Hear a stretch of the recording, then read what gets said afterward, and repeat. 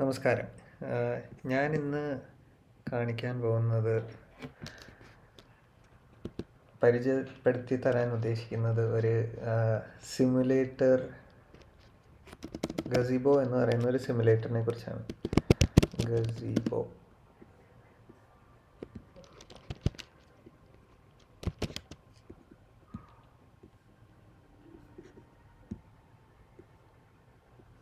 അപ്പോൾ ഇത് ഒരു ഓപ്പൺ സോഴ്സ് സിമുലേറ്ററാണ്.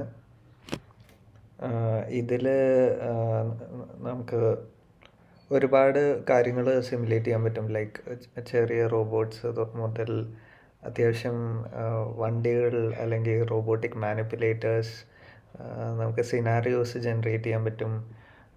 നമുക്ക് ഒരുപാട് കാര്യങ്ങൾ ചെയ്യാൻ പറ്റും. അത് മാത്രമല്ല, നമുക്ക് ഇതിൽ സെൻസേഴ്സ്, സിമുലേറ്റഡ് ആയിട്ടുള്ള സെൻസേഴ്സ് ഈ വണ്ടികളുമ്പോൾ നമുക്ക് പിടിപ്പിക്കാൻ പറ്റും. അപ്പോൾ ഇതൊക്കെ യൂസ് ചെയ്ത് നമുക്ക് ഒരു റോബോട്ട് ഇല്ലെങ്കിൽ തന്നെ നമുക്ക് ഒരു അത്യാവശ്യം തരക്കേടില്ലാത്തൊരു കമ്പ്യൂട്ടർ ഉണ്ടെങ്കിൽ നമുക്ക് വീട്ടിലിരുന്ന് തന്നെ നമുക്ക് ഈ ഒരു യഥാർത്ഥ റോബോട്ട് എങ്ങനെയാണോ പെരുമാറുക അത് സിമുലേറ്റ് ചെയ്ത് നമുക്ക് അതിൻ്റെ വർക്ക് കണ്ടിന്യൂ ചെയ്യാം.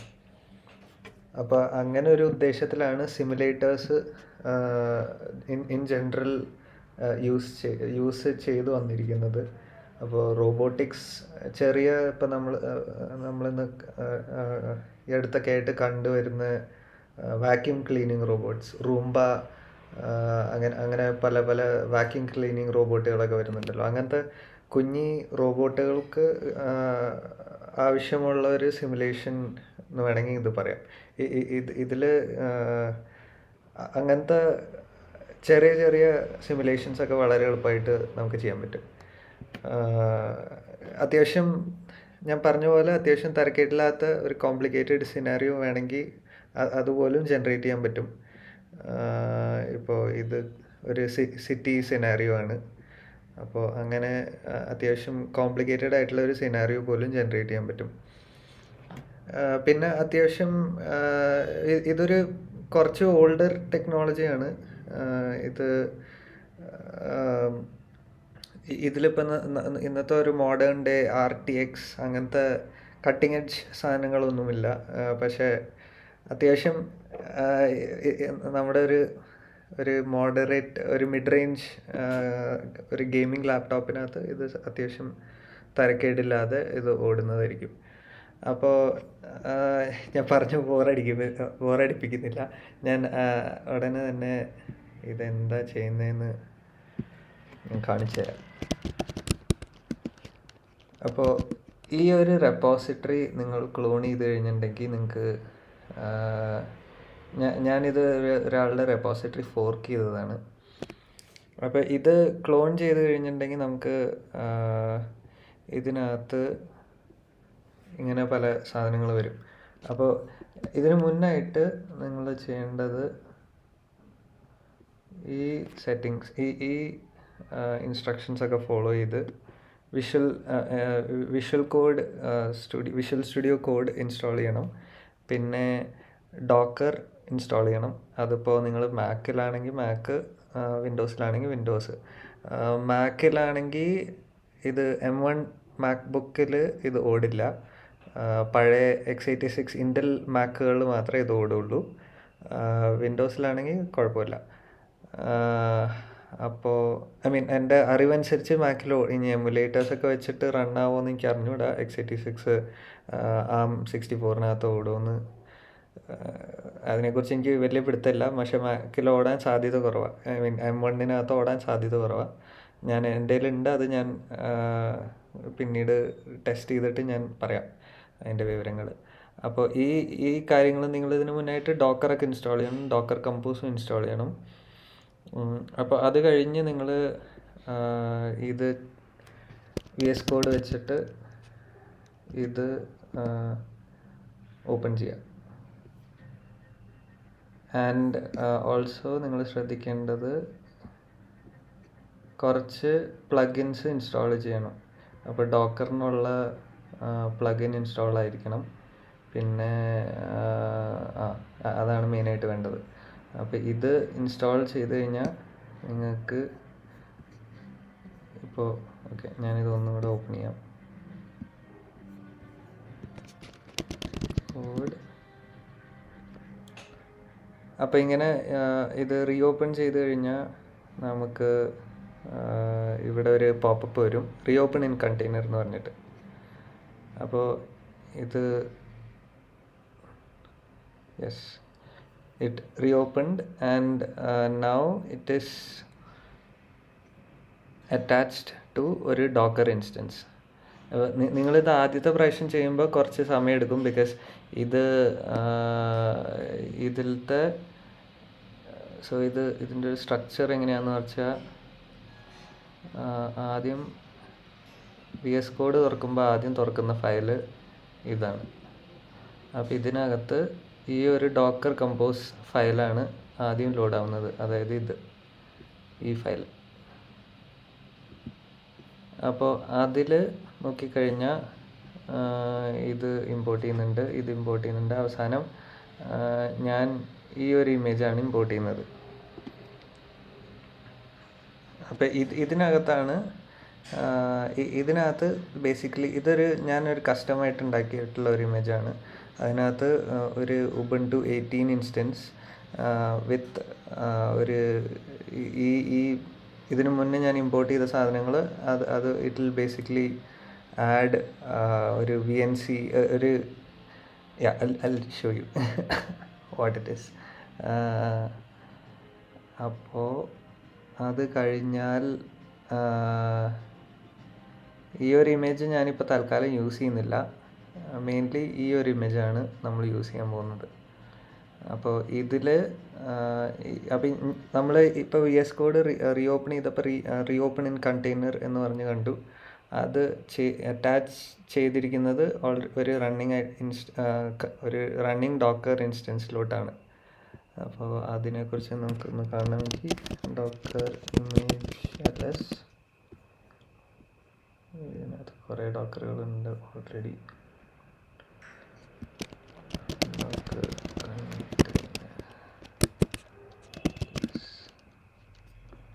അപ്പോൾ ഈ ഡോക്കർ കണ്ടെയ്നേഴ്സാണ് തൽക്കാലം അറ്റ് ദ മൊമെൻറ്റ് റൺ ചെയ്യുന്ന കണ്ടെയ്നേഴ്സ്. അപ്പോൾ ഇതിനകത്ത് ഇതാണ് ഈ ഒരു ഇൻസ്റ്റൻസിലോട്ടാണ് നമ്മളിപ്പോൾ VS കോഡ് അറ്റാച്ച് ചെയ്തിരിക്കുന്നത്. അപ്പം ഇത് കഴിഞ്ഞ് നമ്മളിപ്പോൾ ഈ ഒരു ടെർമിനലിനകത്ത് എന്ത് ടൈപ്പ് ചെയ്താലും അത് ഹോസ്റ്റ് സിസ്റ്റത്തുമേ അല്ല റൺ ആവുന്നത്. അതായത് ഇപ്പം ഞാനിത് ഈ കമാൻഡുകളൊക്കെ റൺ ചെയ്തത് ഇത് ഹോസ്റ്റ് സിസ്റ്റത്തിലാണ്. അപ്പോൾ ഇത് ഹോസ്റ്റ് സിസ്റ്റത്തിലല്ല, ഇതൊരു ഡോക്കർ കണ്ടെയ്നറിനകത്താണ്. അപ്പോൾ ഇതിനകത്ത് ഞാൻ ഓൾറെഡി അപ്പോൾ എൻ്റെ റെപ്പോസിറ്ററിക്കകത്ത് ഓൾറെഡി ഞാൻ കുറച്ച് കോഡൊക്കെ വെച്ചിട്ടുണ്ട്.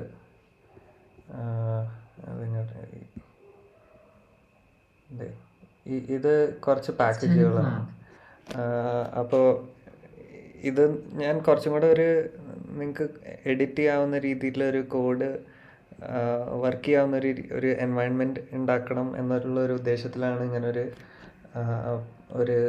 പ്രോജക്റ്റ് ചെയ്യുന്നത്. അപ്പോൾ എനിവേസ് ഞാൻ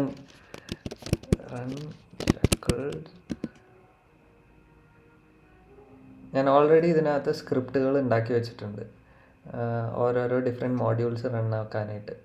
അപ്പോൾ ഇപ്പോൾ ഞാൻ ആദ്യം റൺ ചെയ്യുന്നത് ഗസീബോ, ഞാൻ നേരത്തെ പറഞ്ഞ പോലെ ഗസീബോ എന്ന് പറഞ്ഞാൽ ആ സിമുലേറ്റർ റൺ ചെയ്യാനായിട്ടാണ്. അപ്പോൾ ഈ ഡോക്കർ കണ്ടെയ്നർ ഞാൻ നേരത്തെ ഈ ഒരു സംഭവം ബേസിക്കലി ഒരു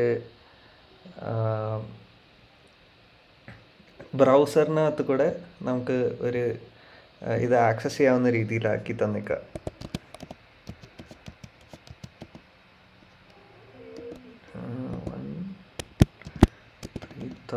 ആണെന്ന് തോന്നുന്നു. അപ്പോൾ ഇപ്പം നിങ്ങൾ കാണുന്നത്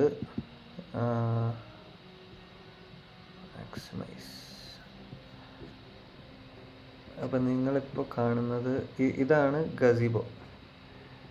ഇത്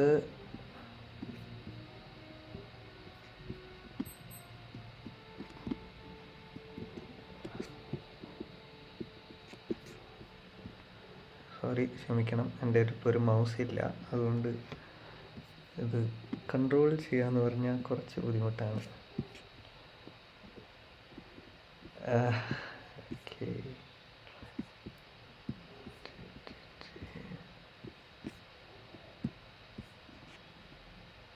ഓക്കെ, ഇതന്നെ വഴി, ഫോളോ.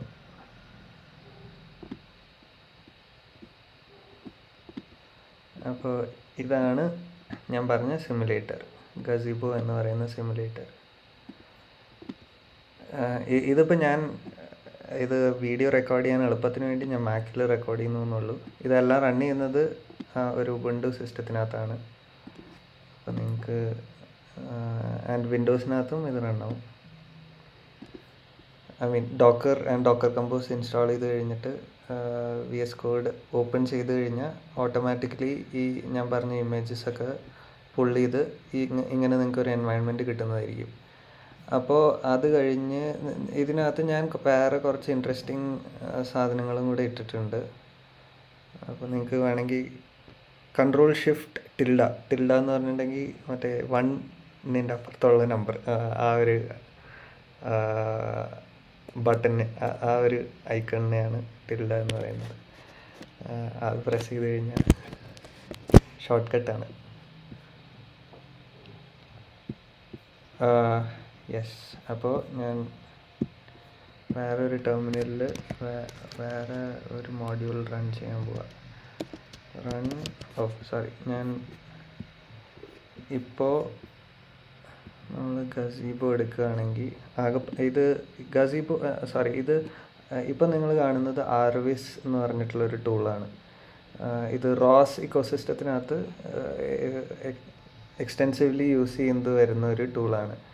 അപ്പോൾ ഇതിനകത്ത് ഇപ്പോൾ നിങ്ങൾ കാണുന്നത് ഞാൻ നേരത്തെ ഗസീബോനകത്ത് കാണിച്ച ഈ റോബോട്ടിനകത്ത് ഒരു ലൈഡാർ പിടിപ്പിച്ചിട്ടുണ്ട്. അത് കുറച്ച് ഹൈറ്റിലാണ് പിടിപ്പിച്ചിരിക്കുന്നതെന്നുള്ളൂ. ഓക്കെ, അപ്പോൾ ഇതിൽ എനിക്കൊരു മൗസ് ഇല്ലാത്തത് കൊണ്ട് കുറച്ച് ബുദ്ധിമുട്ടുകളുണ്ട് അതിൻ്റേതായ.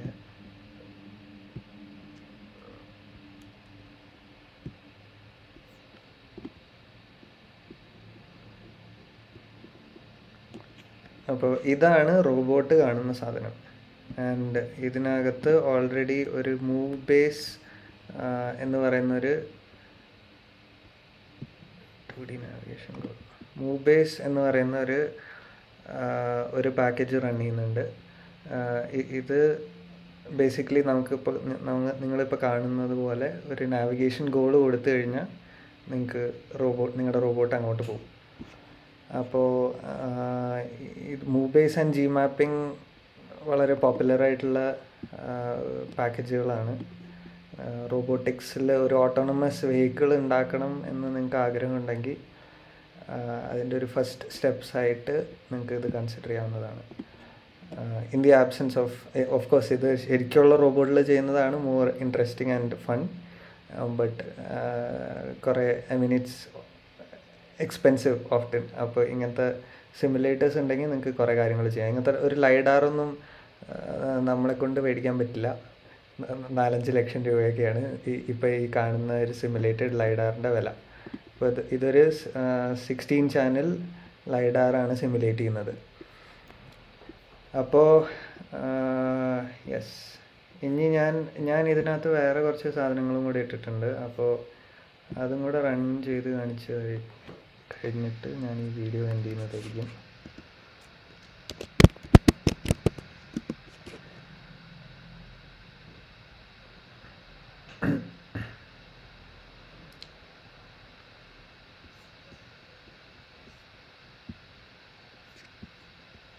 അപ്പോൾ ഇപ്പം ഞാൻ വേറൊരു പാക്കേജും കൂടെ റൺ ചെയ്യുന്നുണ്ട്. അപ്പോൾ ഇതിൽ ഈ ലൈഡാർ ഡേറ്റ ഉപയോഗിച്ച് ക്ലസ്റ്ററിങ് ചെയ്യുന്ന ഒരു ആൽഗോരിതമാണ്. അപ്പോൾ നിങ്ങൾക്കിപ്പോൾ കാണാവുന്ന പോലെ ഒരു ബൗണ്ടിങ് ബോക്സ് ഇതിൻ്റെ ഈ ക്ലസ്റ്റേഴ്സിൻ്റെ ചുറ്റും വന്നു ഇപ്പോൾ. അപ്പോൾ അതുപോലെ തന്നെ ഇതിനകത്ത് ഞാൻ വേറെ റൺ എന്ന് പറഞ്ഞ് നിങ്ങൾ എന്ത് കമാൻഡ് കാണുന്നോ അതിനകത്ത് ഓരോരോ പാക്കേജുകളാണ്. അത് ഞാൻ ഈ റെപ്പോസിറ്ററിനകത്ത് ഞാൻ മാക്സിമം RVIZ-നകത്ത് സ്ട്രക്ചേർഡായിട്ട് ഇങ്ങനത്തെ കോളംസ് വയ്ക്കാം. അപ്പം നിങ്ങളിത് സെലക്ട് ചെയ്ത് കഴിഞ്ഞാൽ നിങ്ങൾക്ക് ഇതിൻ്റെ ഔട്ട്പുട്ട് വിഷ്വലൈസ് ചെയ്യാവുന്ന രീതിയിൽ. അപ്പോൾ അതുപോലെ ഞാനിത് ഈ റെപ്പോസിറ്ററി മെയിൻറ്റെയിൻ ചെയ്യാം. റൺ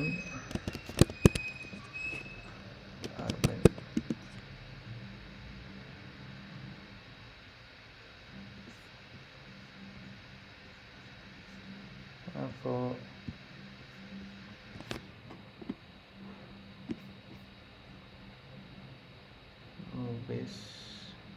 മൂവീസ് അടട്ടെ, ബാക്കി സാധനങ്ങൾ ഞാൻ തൽക്കാലത്തേക്ക് സെൻസേഴ്സ്. സോ ഇപ്പോൾ ഇത് കാണുന്നത് ഈ ലൈഡാർ ഉപയോഗിച്ച് നമ്മൾ ഫ്രീ സ്പേസ് ഡിറ്റക്റ്റ് ചെയ്യാനാണ്. നമുക്ക് ഏതൊക്കെ ഭാഗത്ത് കൂടെ വണ്ടി ഫ്രീ ആയിട്ട് ഓബ്സ്റ്റിക്കിൾസ് ഇല്ലാണ്ട് നമുക്ക് നാവിഗേറ്റ് ചെയ്യാം. അങ്ങനെ പല പല ഇൻഫർമേഷൻ നമ്മൾ ഈ ഡേറ്റയിൽ നിന്ന് ഇൻ്റർപ്രിറ്റ് ചെയ്യാൻ ശ്രമിക്കുകയാണ്. അപ്പോൾ അതിനായിട്ട് ഞാൻ ഉപയോഗിച്ച ഓരോരോ പാക്കേജുകൾ ഓൾറെഡി ഇതിനകത്ത് ഞാൻ ഇൻകോർപ്പറേറ്റ് ചെയ്തിട്ടുണ്ട്. അഡാപ്റ്റീവ് ക്ലസ്റ്ററിങ്, ഇതിനകത്താണ് സിമുലേഷനും ബാക്കി കാര്യങ്ങളൊക്കെ ഉള്ളത്. പിന്നെ ഇത് വേറെ ഒരു ലൈഡാർ ഓബ്സ്റ്റിക്കിൾ ഡിറ്റക്ഷനാണ്. ഇത് തൽക്കാലം ഞാൻ ഇപ്പോൾ ഇൻകോർപ്പറേറ്റ് ചെയ്തിട്ടില്ല. ഇതൊരു മോഡൽ പ്രിഡിക്റ്റീവ് കൺട്രോളർ എന്ന് പറഞ്ഞിട്ടുള്ള ഒരു മൂവ് ബേസ് ഒക്കെ പോലെ ഒരു നാവിഗേഷൻ സ്റ്റാക്ക് എന്ന് പറയാൻ പറ്റില്ല, ജസ്റ്റ് ഒരു കൺട്രോളറാണ്.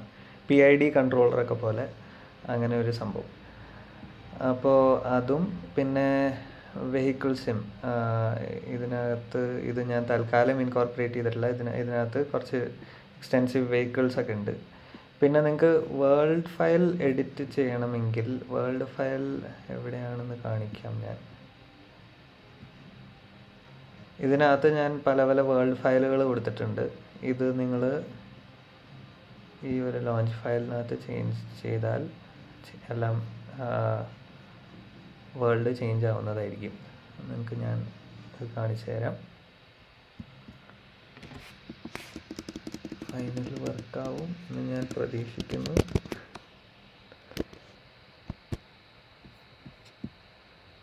Controllers okay. അപ്പോൾ അത് സേവായി. ഇനി നിങ്ങൾ ആദ്യത്തെ ടെർമിനൽ, എല്ലാ ടെർമിനലിലും ഒന്നും കൂടെ ക്ലോസ് ചെയ്യേണ്ടി വരുമായിരിക്കും. അപ്പോൾ ആദ്യത്തെ ടെർമിനൽ അതിൽ ഞാൻ ഗസീബോ ഈ സ്ക്രിപ്റ്റായിരുന്നു റൺ ചെയ്തിരിക്കുന്നത്. റൺ ജാക്കൽ സിം എന്ന് പറയുന്ന ഈ ഒരു സ്ക്രിപ്റ്റാണ് റൺ ചെയ്തത്. അപ്പോൾ ഇതിനകത്ത് ഞാൻ ആദ്യം ROS സോഴ്സ് ചെയ്തു. ROSൻ്റെ എല്ലാ ഡിപ്പെൻഡൻസീസും നമ്മുടെ ഇൻ്റർപ്രറ്റർ ബാഷ് എൻവയൺമെൻറ്റ് വേരിയബിൾസിനകത്തേക്ക് ആഡ് ചെയ്യാനായിട്ട് അതിനു വേണ്ടിയാണ് ചെയ്യുന്നത്. നമ്മൾ ഈ റെപ്പോസിറ്ററി ക്ലോൺ ചെയ്ത് ആദ്യം ഇങ്ങനെ ഒരു എൻവയൺമെൻറ്റ് ജനറേറ്റ് ചെയ്ത് കഴിയുമ്പോൾ നിങ്ങൾ കാറ്റ്കിൻ മേക്ക് എന്ന് പറയുന്ന കമാൻഡും അടിക്കേണ്ടതായിരിക്കും. എന്നാലേ ഈ ബിൽഡ് ആൻഡ് ഡെവൽ എന്ന് പറഞ്ഞ ഈ 2 ഫോൾഡേഴ്സ് വരുള്ളൂ. ബേസിക്കലി നമ്മൾ ഈ കോഡ് കമ്പൈൽ ചെയ്യണം. അപ്പോൾ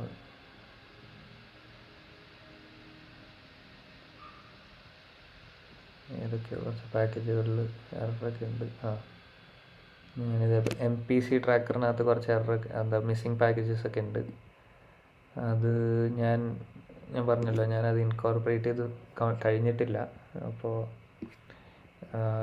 എനിവേസ്, അപ്പോൾ നിങ്ങൾ ക്ലോൺ ചെയ്ത് കഴിഞ്ഞിട്ട് നിങ്ങൾ കാറ്റ്കിൻ മേക്ക് അടിക്കേണ്ടതായിരിക്കും. അപ്പോൾ അത് കഴിയുമ്പോൾ ഈ 2 ഫോൾഡേഴ്സും ജനറേറ്റ് ആവും. അപ്പോൾ അത് കഴിഞ്ഞാൽ ഇനിയോ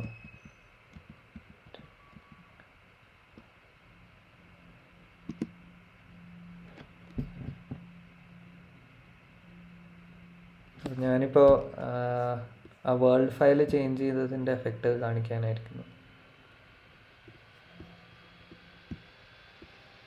അപ്പോൾ ഇതിപ്പോൾ ഞാൻ നമ്മുടെ സെയിം ജാക്കൽ റോബോട്ട് തന്നെ, പക്ഷേ എൻവയൺമെൻറ്റ് കുറച്ച് മാറി.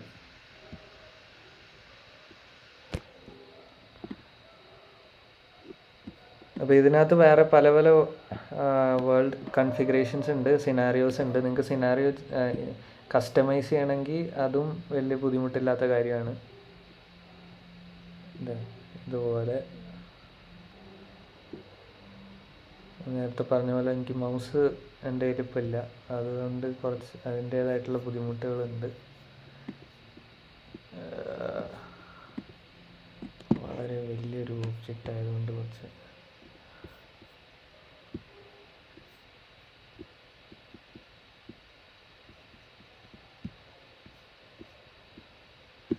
യെസ് 2 ഫിംഗർ ഉപയോഗിക്കാം.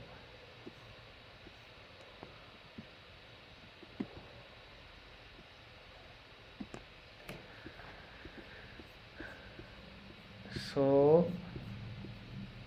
അപ്പോൾ ഇങ്ങനെ നിങ്ങൾക്ക് സിനാരിയോ ചേഞ്ച് ചെയ്യാൻ പറ്റുന്നതായിരിക്കും. അപ്പോൾ ഇത്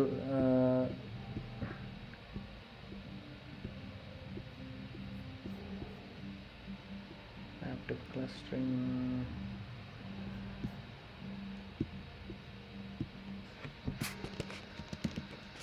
ഇപ്പോൾ വർക്ക് ചെയ്യുന്നത് ഇതൊക്കെയാണ്.